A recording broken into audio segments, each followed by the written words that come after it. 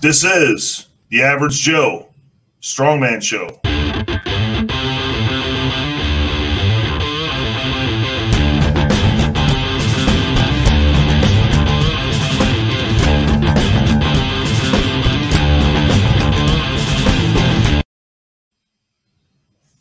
Hey, y'all, I'm Lee. I'm Mike. This is the Average Joe Strongman Show. Episode 6. We are 6 episodes into this project endeavor, whatever we're going to call it. And before we start tonight, I want to really express our most sincere appreciation to all of you who have watched an episode thus far, who have liked the videos on YouTube, who have subscribed to the Warpath Strength channel, where we're posting and hosting this content. We are extremely grateful that you've taken the time to engage, so thank you very much. Also, please tell your friends. We're trying to grow this thing, and if you can share the links to the episodes, that'd be most appreciated. Our mission, as you know, is to help grow the sport of amateur strongman in the United States. So, again, thank you very much. Lee, you want to add anything? No, couldn't have said it better. Like and share. Like Mike said, you know, we're trying to grow the sport, give you some valid information that will help you become a better strongman athlete or strongwoman athlete. So, yeah, promote it, share it, like it. You know, we're in this for you. This is why we do it. So, yes, sir.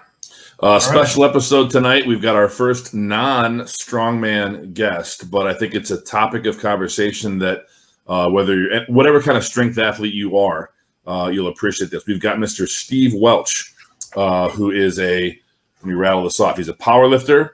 He's been a state, national, and world champion in various federations.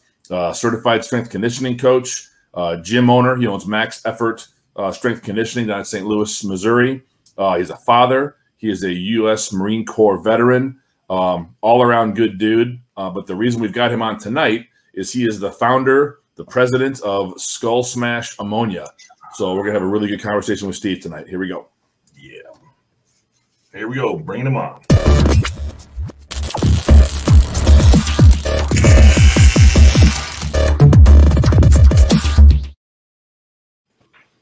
There he is, the man, the myth, the legend, Steve Welch. Welcome to the show. Thanks, guys. I appreciate it. Thanks for having me on. Absolutely. Thanks for being here. So we're going to dive right into it. I'm sorry. Dive right into it, Steve. I'm sorry. Go ahead. I was like, I really like how you guys made sure that everybody knew that I was the first non-strong guy that you have on your show. I'll work on it. Listen, you're a strong fucker, man. No. Don't twist my words. Way to go, Mike. You're the first non-strong man athlete. But really busted. No, busted. Luckily for you, I agree. I am probably the weakest guy you guys have had on. You're not a chance. You guys way to go, Mike. Company. Way to go. I'll record that. First guest insult, Mike, episode 6. Wrote it down. Got it. Fantastic. All right, so we're going to get right into it. So, Steve, how long you been in powerlifting, and what got you interested in competing? Oh, man, great question. I've been doing the power lifts probably since I've been lifting. So I took it up. I've been competing. If I do a competition in 2021, which I'm hoping and looking to do, it will be my 18th consecutive year of competing in powerlifting, having never missed a year. Good for you, man. So I don't know too many people who can say that. So, I mean, more along the lines to my coaching job, my other full-time job is that maybe, you know, clients ought to listen to me because even as a almost 47-year-old lifetime drug-free guy, I've been able to maintain doing it for 18 years without ever having to miss due to major injuries. So 18 years in the actual sports side of it, and then powerlifting and whatnot for other sports. What got me into it, oddly enough, was I worked in a gym before I bought a gym, so I've always gravitated towards lifting. And my degree's in exercise physiology, so I had to study the sports side of it all. And I was playing rugby at the time, and so in the position I played, being bigger and stronger certainly helped. I was actually leaning towards Olympic lifting, and I wanted to kind of start doing some competitions in the YMCA that I worked at, just to build some camaraderie amongst the guys in the gym. Because you guys have been to commercial gyms, it's like going to hell for guys like us. And you got a bunch of guys not talking, doing their own thing. So I'm like, let's see if I can get some camaraderie going. And so Olympic, honest to God, and I love powerlifting, Olympic lifting just looks cooler. So I was gravitating towards that, but then I was like, you need special bars. Nobody does it, but at least everybody bench presses. So I'll build this foundation off of that everybody benches, and I'll just teach them to squat and deadlift. And so just by default, from trying to turn it into a fraternal thing to build some camaraderie amongst the guys in the weight room at the YMCA I worked at, I took up powerlifting because you don't really need any special equipment that you didn't already have. And once I kind of got my hooks into it, or it got its hooks into me, it just kind of took over. And to the point where I was like, you know what, I'm never going to play a national level of rugby because I was 26 years old my rookie season, and I'm never going to play a world level rugby, and I'm never going to. So, but with powerlifting, if I take the time and I learn it and I put the years in, maybe I can. And so it just became my thing, and then I never really looked back. I've never stopped. That's cool. We were talking recently, and you mentioned that your gym down in St. Louis, Max Effort, right? Yeah. You've got some strongman equipment. You've brought some stuff in. What do you have down there, and what prompted you to bring that in? What got me going on strongman is once again, spectator wise, it's just so much. Powerlifting is a boring sport to watch if you don't know anything about powerlifting. It just is. Yeah. And I love it, and I do it, and I'll continue to do it. Strongman's, man, who doesn't know Bill Kazmaier? Who didn't grow up watching it? I mean, so strongman. I mean, it's in the freaking name. It's the strongest guys on the planet. So I've always had an appreciation for it. I love the motion, the movement.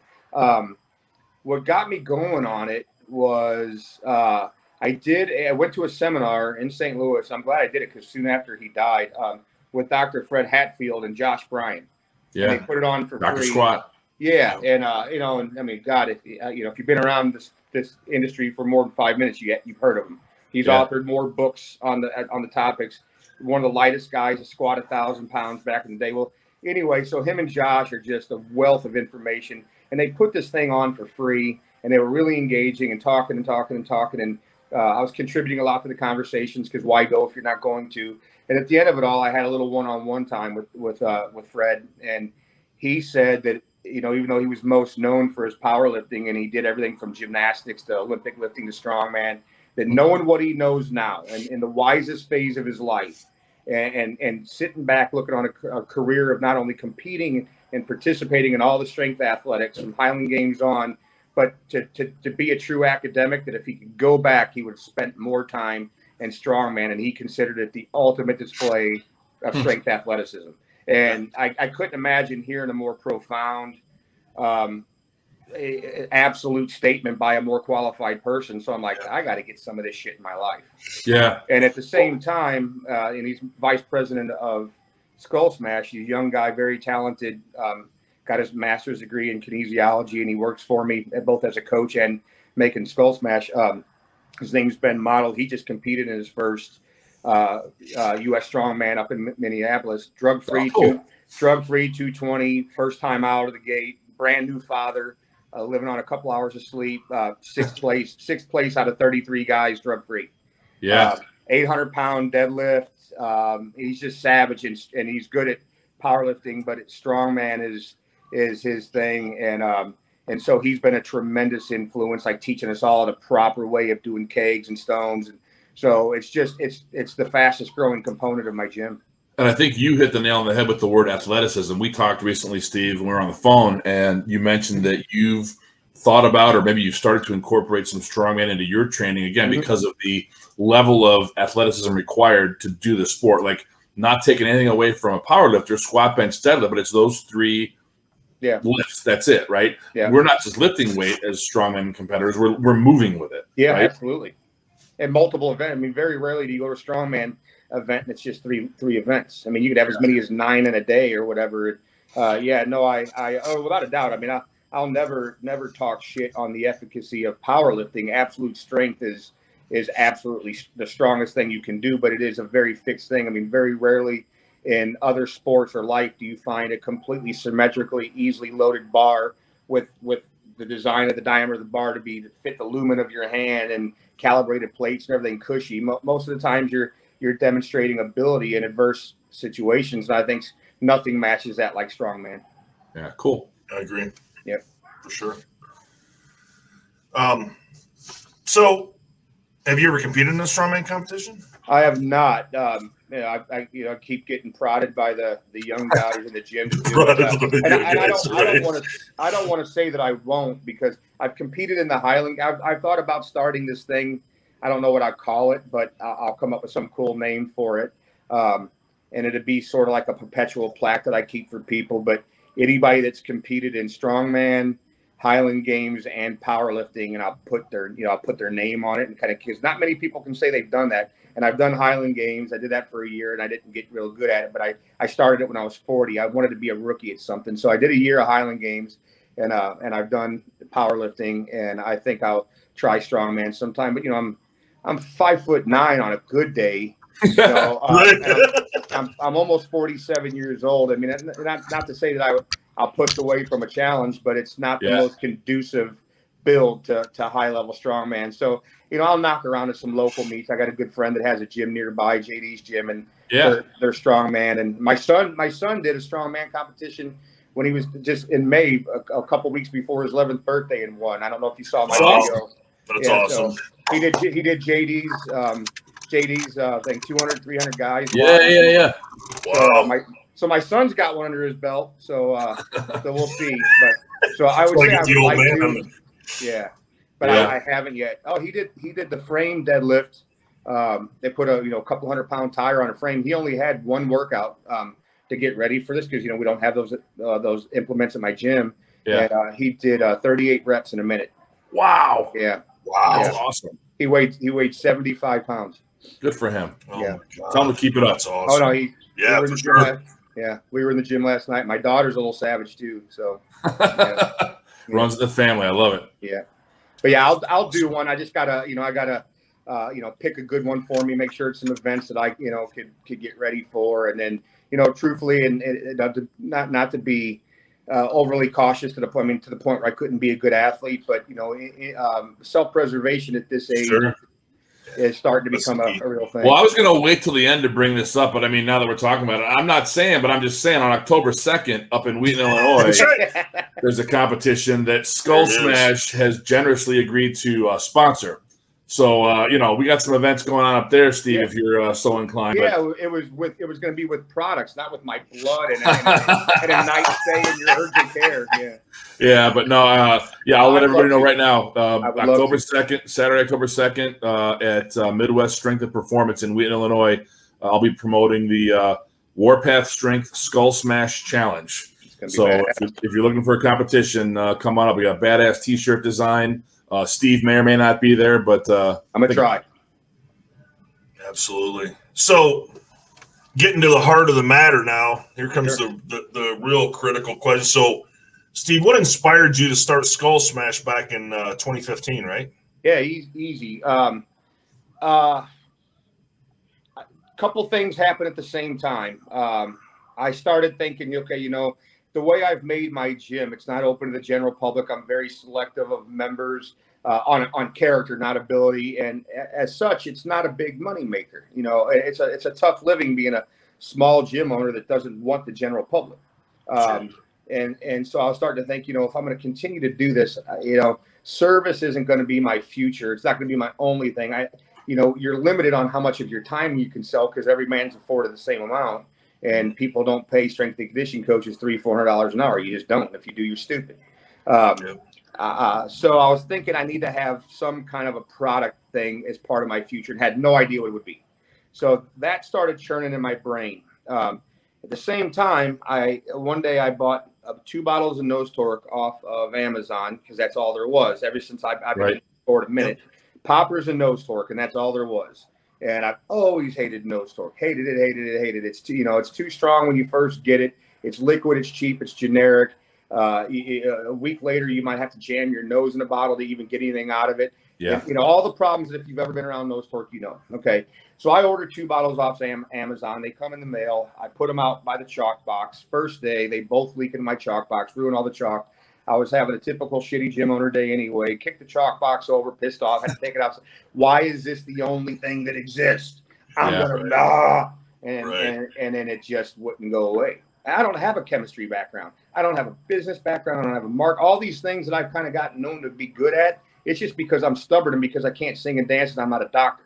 I just won't go away. So I'm like, yeah, but man, there's a lot to be said for having that giddy up and the Thomas Edison. Sure. I mean, good for you, man. And I'm like, this is the only thing that's existed for probably 20, 30 years, and it sucks. So everything that I didn't like about it, the liquid, the hyper potency, which meatheads like, oh, you got to be stronger. No, if ammonia is too strong, then it makes you gag and lose your ability to focus and have diminishing return. Ammonia can be too strong.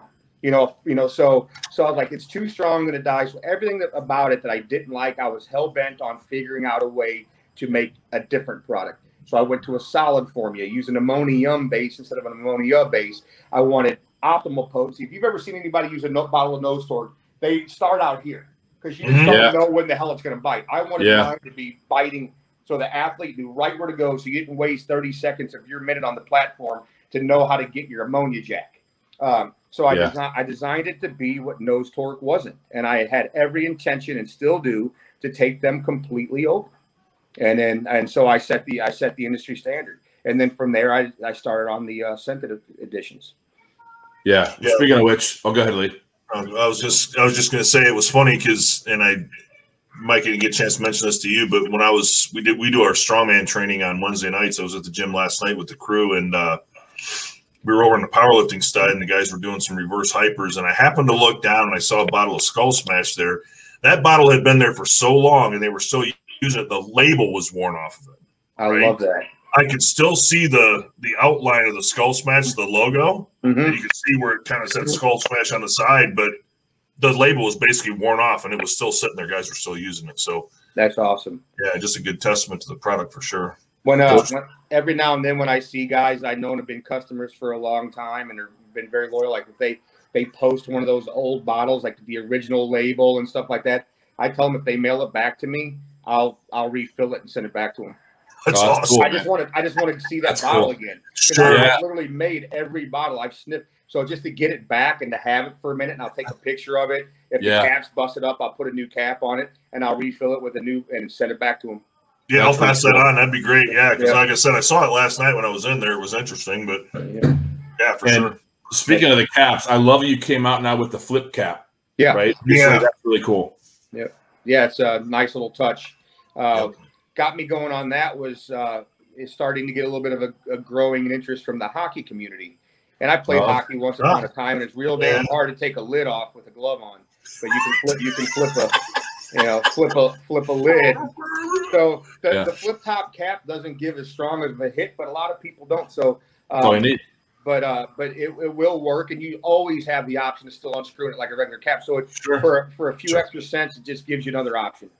Yeah. Well, you just mentioned something though. We were talking about the guys that take that hit, and we talked recently, Steve. My understanding of when you pop that cap, when you take that hit of ammonia, you need to hit it and go, because I'll see people take a hit and they'll wait 30 seconds, a minute. They'll take forever, and they've lost, from my perspective, all the benefit of taking that hit. You want to go within like 5 to 10 seconds. For me, if I'm hitting a max effort lift, it's like pop it, go, boom. Like, don't wait. So can you talk a little bit about like how does the ammonia inhalant work? How do your ammonia inhalants work? Yeah, you're 100% right. Now, I'll start at the end of the maze. Part of the use of ammonia for a lot of people, I'd say, is ritualistic. Like when you look at a baseball player, after every swing, they step out and redo their gloves. It's not necessary. It's part of that athletic ritual. So ammonia use has become that too, and that's valuable. That ritualistic,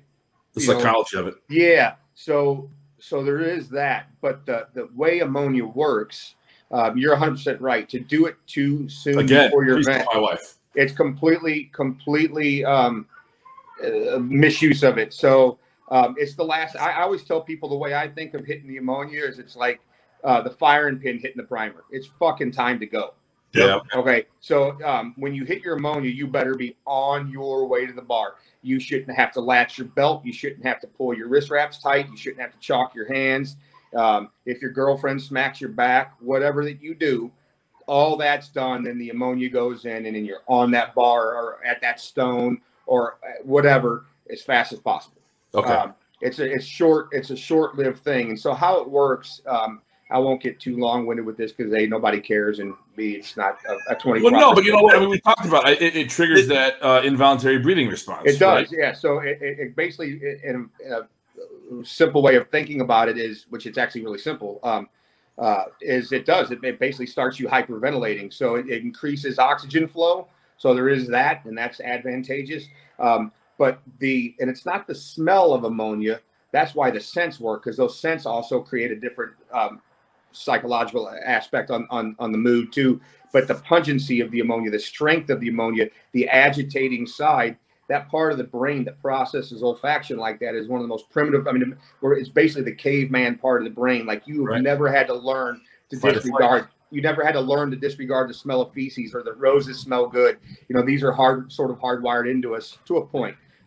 So when you smell that really, really harsh thing that snaps your head back, and it's like a chemical smack in the face, it elicits that fight or flight response. Yep, right. And that's precious. So as soon as you hit that, go do the damn thing. Yeah. So that's sort of the gist of it. Speaking of primal, I do have a bottle of Blood Eagle, your newest scent. It is brand new. I have not opened it. I'm gonna take a hit of this, and then we're gonna go to break because I'm gonna need a moment to recover. Okay. Good idea. I'm not going to break and see it though. I'm gonna wait. But before we do, can you explain what inspired this one? You guys, Strongman community. So cool. I mean that's part of it, and you know, and the alcohol thing. So when I make scents, then there are some exceptions that I do for people. I'm not just arbitrarily picking things. The scents that I apply to ammonia, I've had to learn how to make them stable in ammonia because ammonia changes things. Yeah. Like people have asked me to do a coffee one. I tried with coffee one time and it just smelled like a burnt turd. But I got no one needs that. I mean, there's probably a small niche out there. I've got one coming for you, big guy, a la coffee. But I'm gonna work on another approach. But so I picked these scents based on what they do to mood. But so the first one I ever made, the first scented ammonia ever, was the American whiskey scent, which is still one of the strongest, most popular ones I have. So I just wanted to keep going with the liquor thing and the Viking mentality amongst strength athletes, especially strongman, is just, you know, it's just cool. It's fun. Yeah. Vikings were awesome, and the art and the culture and the beards. So I'm like, man, there's just so much Viking stuff and Nordic appreciation in the strength community. I'm gonna make a mead scented one. And so first I had to learn what the hell mead was. Then I had to start doing my research on Viking thing, to come up with a name, Blood Eagle. Like a lot of my stuff has two names: Skull Smash, Brain Grenade, Badass Bitch, Blood Eagle, and it's savage. Blood Eagle was a horrible way to die. And so I just wanted to do it to have something that was a little bit more definitely directed towards strongman guys, guys that dig the Viking culture. And I just thought it'd be great finding the little Thor's hammers and putting them on there. And, changing the skull. Yeah, that was it. Well, here we go. It's coming off. All right, let's see it. I hope I didn't send a bad one. Let's get ready to go to break here. All right. All right. Yeah. Don't. Woo! Oh, burn the ships, man. Yeah. You like it? Oh, I do. Excellent. That's good. You get the meat in it. Oh, I do. My eyes are watering, so it's good. Viking funeral ship on my tattoo right there, actually. Woo. Yeah. Well done, sir. You like it? I do. Yeah, I do. You smell the honey in the meat? Oh, yeah. Good. Yeah, that's awesome. Glad you like it. Go get some now, guys. All right, let's take a 2-minute break. All right, we're going to take a 2-minute break so Mike go change his underwear, and then we'll be back.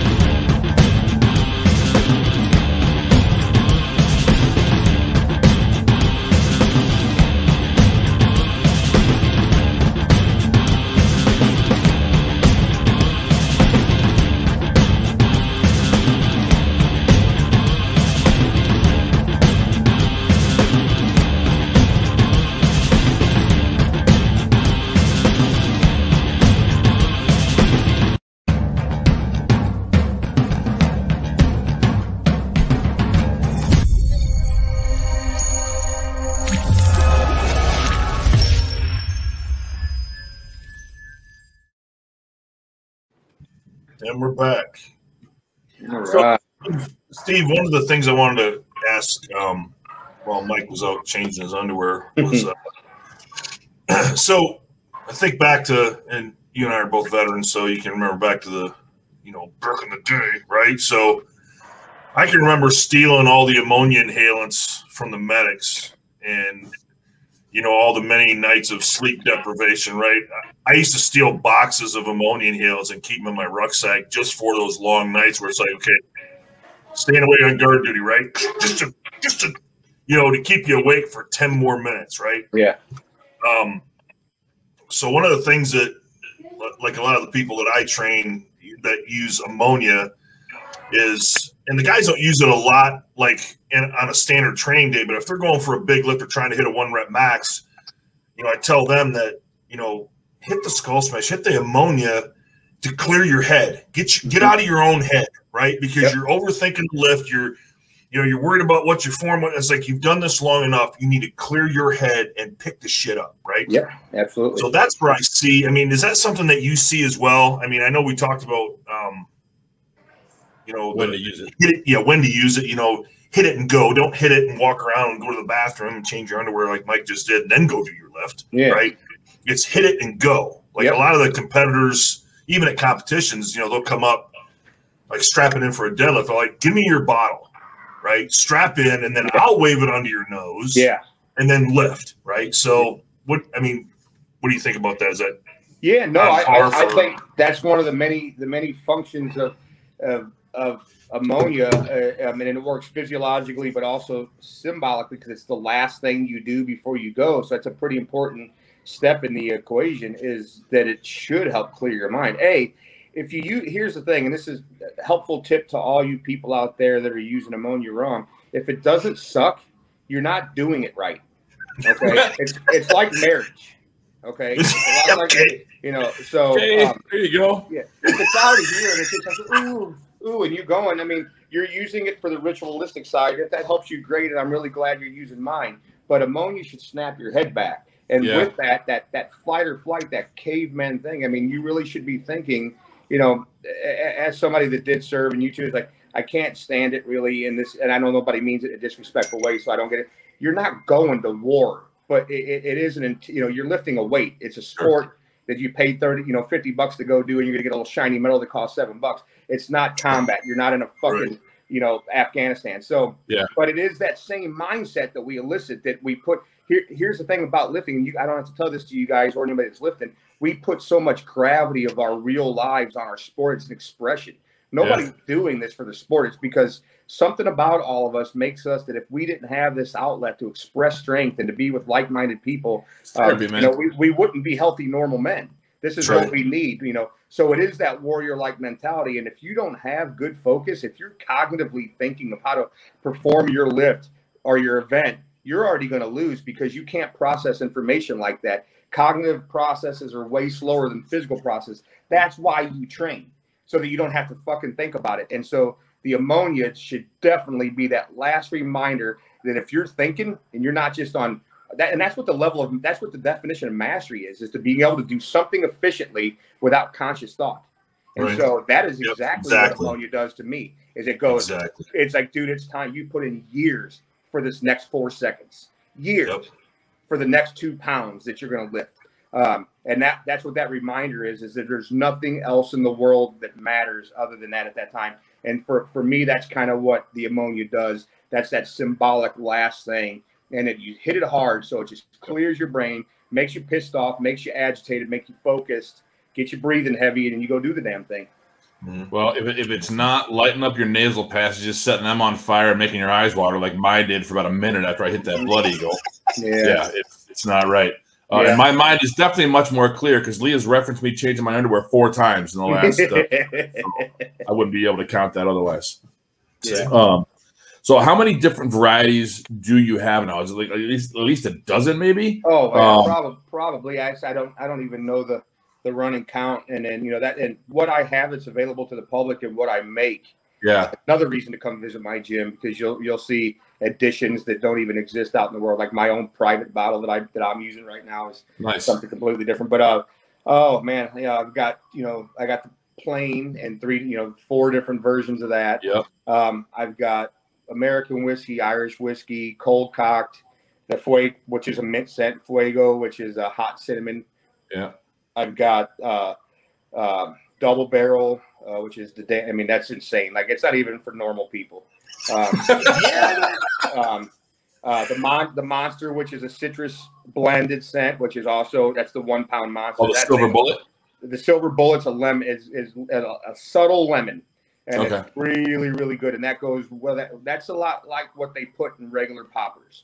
A little bit more lemon, and because it's a metal bottle, it can take a beating for the guys that like to throw their bottles down. It also stays strong longer because moisture doesn't permeate through metal like it does plastic. So if you take good care of your Silver Bullet, even though it's an $18 bottle because it's aluminum, not plastic, that thing's a keeper, man. That's a lemon. The Bush Ranger, the Australian, the version I made for the Australian customers that allow me to sell a certain amount of them in the U.S. That's a really cool scent. I like it a lot. It doesn't sound badass, but it's a blend of things that I worked on with his input, going like, what is, when I think of Australia, I think of shrimp on a Barbie and Foster's, and nothing could be more Australian than that. So I'm like, what is Australian? What smells over there? And he told me about eucalyptus being really big, and it's in everything, and it grows everywhere. So I made a blend with like bay rum and eucalyptus and rum and different things that are uniquely, and it's about 4 things that went into it. And so Bush Ranger is awesome. It's a cool product. I got all those, and then there's a smoke one too, right? Yeah, that the Black Label is a really popular one. I wanted to make something I said would smell like hell. So it's smoky and hot and spicy, and it's awesome, and it stays strong for a long time. Sounds like Lee's bathroom. That's right. There you go. After enchiladas. That's right. Yeah. I'm working on one for girls who powerlift right now. A scent for them. I sent Ivy a couple of prototypes to kick around with her people and give me some feedback on. So yeah, there's a bunch of them. Well, I was going to ask you, what inspires you to make a new scent? Is it kind of like, what don't I have that I'd like to have? Do you get like ideas from people, or do people? I ask for it, right? It's staying ahead. Of in the industry. Like, first of all, I think of things and then study them. Different scents that have certain mood eliciting effects on people, plus just what might be something that people want. And so, like, when I came out with the Formula 420, the weed scented one, that took a minute, man. That's the most expensive thing I make, because I actually use laboratories to extract terpenes from the marijuana plant that have no drug in it, so that I can legally sell it state by state. But it's the exact chemicals that make weed smell like weed, and then I have to blend them into different things. And I make all kinds of little different solutions where I use parts of hops plants, which are a first cousin. I use some little bits of pine. I use little bits of things of smoke, so that when it all settles into the ammonia, that it actually, when you open your bottle, it actually smells like weed. But that pungency of weed complements. So it seems counterintuitive, like it did to me too, that weed is like very calming, but it's the drug that does that, not the scent. Yeah, so right. The scent is very invigorating, and so it drives the ammonia like a freaking ice pick to your eye. So you can swear, it's okay. The kids keep looking at me sideways. When I'm going to hear about this, and I'm like, Dad, you said the F word like 17 times. So here's fucking one more. So the Formula 420 is, I'm so proud of that one, because I kind of really went out on a limb on that, and I invested a lot into it, and I love it. I absolutely love it. So it's awesome. So what gets me thinking about it is what's going on in the culture. I don't want my competitors to get ahead of me, and they're not. They're all little copycats taking my shit. And I understand that's just retail, but they're following me, not the other way around. And so, that's kind of it. Is what will work, what do people want, and what's kind of cool, and what's kind of cool in the culture now. Now, can I make that work with ammonia? Because believe me, for everything I've made, I've turned down. Like, people have asked me to make, like, can you make a pizza scented one? And I'm like, no, that's stupid. I can't, and it wouldn't work anyway. And one that when I've been asked for by somebody I'm trying to do a collab with, I hope I can, and I think it'd be a great idea as from veterans, gunmetal scent. Yeah, I'm working really, really hard on that. But to do that, and that scent is highly sulfuric, And so to make it work right, I would have to put things that are toxic in the ammonia. And believe it or not, even though I know we're smelling a noxious chemical, I would never, ever knowingly put anything out that could potentially harm an athlete. Sure. So I'm not going to start putting carbon-based things and sulfur and ammonia because that's strong. I mean, it could hurt somebody. Yeah. So still trying to figure out how to make a gunmetal type thing and have it work and have it be safe. And I've learned the coloration, which is not, believe it, is not as easy as it sounds. In my personal bottle that I'm using in my gym, it's got a really awesome gunmetal color to the ammonia, but I still haven't figured out how to make the smell enough to be authentic. So, and I'll never put something half-ass out. You guys know that. Yeah, for sure. So I'm working on that. And I shouldn't say this because my competitors will probably jump on it if they hear it, but they'll still never do it as good as me. I'm gonna work on an actual hoppy beer scent one, and I've already made one of my guys in my gym. One of the guys in my gym works for Anheuser-Busch, the biggest brewery in the world, and I made him a prototype of it, and he digs it a lot, and it stayed solid. So I'm gonna start making some tweaks on that and see what I can do with that. Well, I can attest to the potency of the Formula 420. We tried that over the weekend, and man, did you like it? Oh, I loved it. Yeah. I loved it. Yeah, and if you do make a pizza flavor one, please make sure it's sausage because Lee loves sausage. Yeah, whatever. I was more thinking, Steve, like bourbon and cordite, right? So maybe something along those lines, right? There you go. That's one thing, the vets, you can always remember the smell of cordite, right? And CLP. Yeah. There you go. I just put a bottle of CLP in ammonia and see what happens.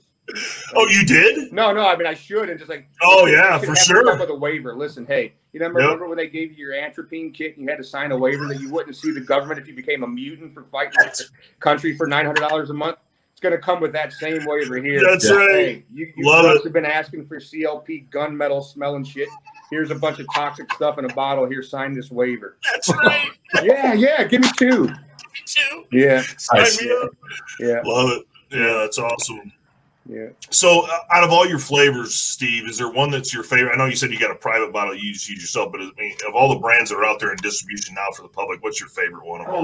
That's a great question. See, here, I'm probably the worst person to ask that based on the criteria that you're probably searching for, because what makes something my favorite, because I make these and I know what goes on behind the scenes. Usually what makes something my favorite is how hard it took me to get it the way I wanted it. Yeah. So right now, I'd say the two things that have been the hardest to make and to have be what I wanted them to be, that took the most renditions, where I'm like, damn, am I just going to need to quit? Is Formula 420, which really kind of like, it took a lot for me to take the high road, or as much of a high road as I did when the guys at Absurdity and jumped on and made a version of it and really copied after my stuff, because I really put a lot into that. But Formula 420 and that black label was I don't want to say it was hard to make. It wasn't difficult to get the everything to jive, but to find what things to put in it to make it smell like hell when I manifest that in my head, that took a lot of tries. And when I got it, I'm like, and then how people received it, I'm like, well, I like it, but you have to like it. And so I went with it. And so that's what makes something really, really my favorite thing. I'm really proud of this Blood Eagle because of the design component to it. Being able to make mead smell like mead. There's no meat, I don't just buy like a bottle of mead. I have to create this stuff out of a bunch of different other things to get that stable. I'm really proud of that. But the one that I use when I compete, I just take a plain old bottle of Blue Skull Smash, and I never bring it home with me. I think of them as business cards. I take a bottle and I just leave it at the meet. Yeah, that's perfect. That's cool. So you just kind of referenced this. What are some of the risks of using ammonia? Is it possible to overdo it? Oh yeah, I mean, like you can overdo water. If you sit and use it stupidly, I mean, it would hurt you. All the research that's been done over the decades and decades and decades, nobody's ever been able to say that there's any for healthy users using it as directed. You always got to, because of lawyers, you got to put that shit out there. Your show started with a disclaimer. All we're doing 3 meatheads talking, and he's going to explain because of lawyers. Right. My lawyer knows I don't like him because he's a lawyer. Yep. Like, I will never like you. I don't like your profession. I need you. I don't want you. Kind of like marriage.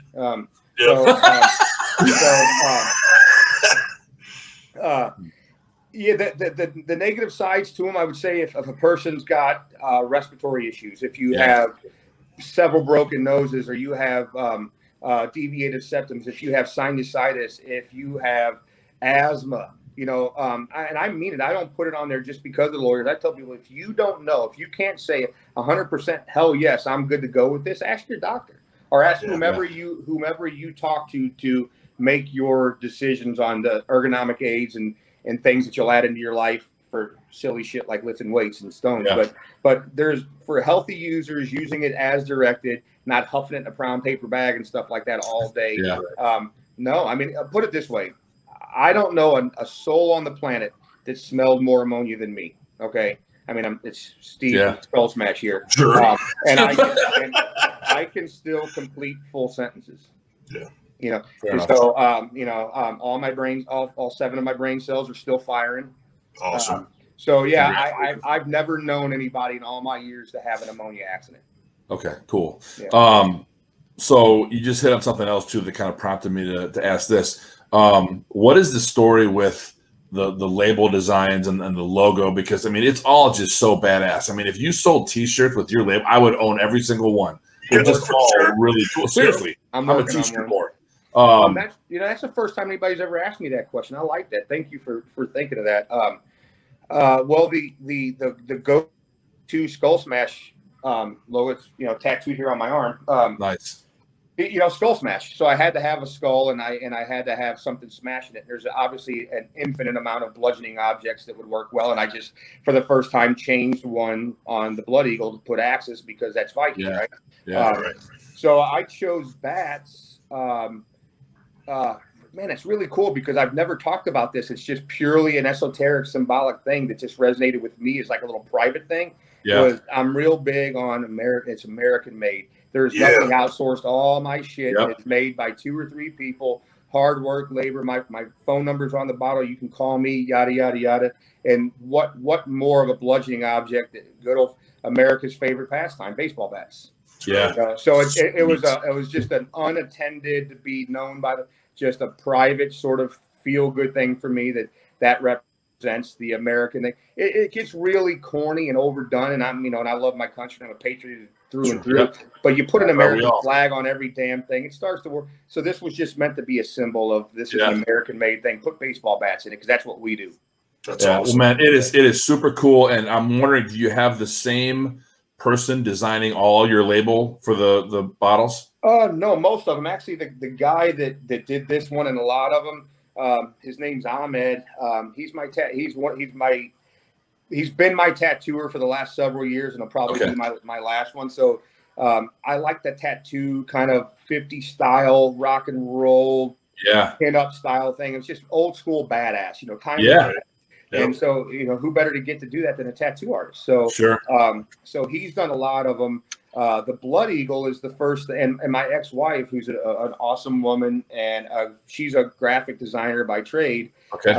So, she's my ex-wife, so I can't call on her for a million things, but she had a lot to do with Cold Cocked. I was like, change. I said, I don't want the logo to change in design, but I just want it to look like it's frozen and covered in snow. And so she did that one for me on my art direction. A lot of it is all my design in my head, but I got to have more talented people that actually do the graphics. And then Ahmed, when I reached out to him for Blood Eagle, he sort of fired me, not in a bad way. I mean, no, really. He's moving away from illustration and the computer side, and he's focusing more on his tattoo work and fine art. And so the lady that he put me in touch with, he goes, brother, I love you. I'm not going to put you in touch with anybody that I don't think is better than I can be for you for your project. So he put me in touch with a lady named Kelly who worked at one of his tattoo studios, and she's a graphic designer and works for a place. And their style of art and what they focus on is right up my alley. They did Blood Eagle in less than a month off of just a couple of renditions of my. I couldn't be more happy to have them, and they were on. They put me. They were put in touch with me by Ahmed. So I do all the art direction and come up with the concepts, communicate with them, and we go back and forth. And I just had a phone meeting with her today about what to do with my coffee labels. Well, again, They're super cool. I can't say enough about how much. I mean, I have an appreciation for design, and I'm not even kidding. If you made T-shirts with those label designs, I would buy every single. Yep, same. Yep, Right, for sure. They're that cool, man. I Yeah, you need to get on that, bro. Appreciate that. Get on that, bro, because you got some big. Okay. Yeah, I'm in the same boat. I'd have them all for sure. Just make sure you make 3XL for us because we're fat. Oh yeah. I'm appealing to meatheads. I always got to make 3XL. We typically try to keep these episodes to 30 minutes, but man, we're over 45. It's been such a great conversation. Cannot thank you enough for being on the show, for again sponsoring my competition in October. Just really, really happy that we're able to do this, man. So thank you very much, and best of luck with everything. The honor's all mine. Thanks for including me and thinking enough of me to put me on your show. I really appreciate it. You're welcome. Absolutely. Steve, again, thanks for being here, and thank you for your service. You as well, sir. You as well. Absolutely. We'll have you back and look forward to having you back. Anytime, man. I'm here for anything you guys need. All right. You guys take care. Yep, Thank you, see you guys. soon. Appreciate it.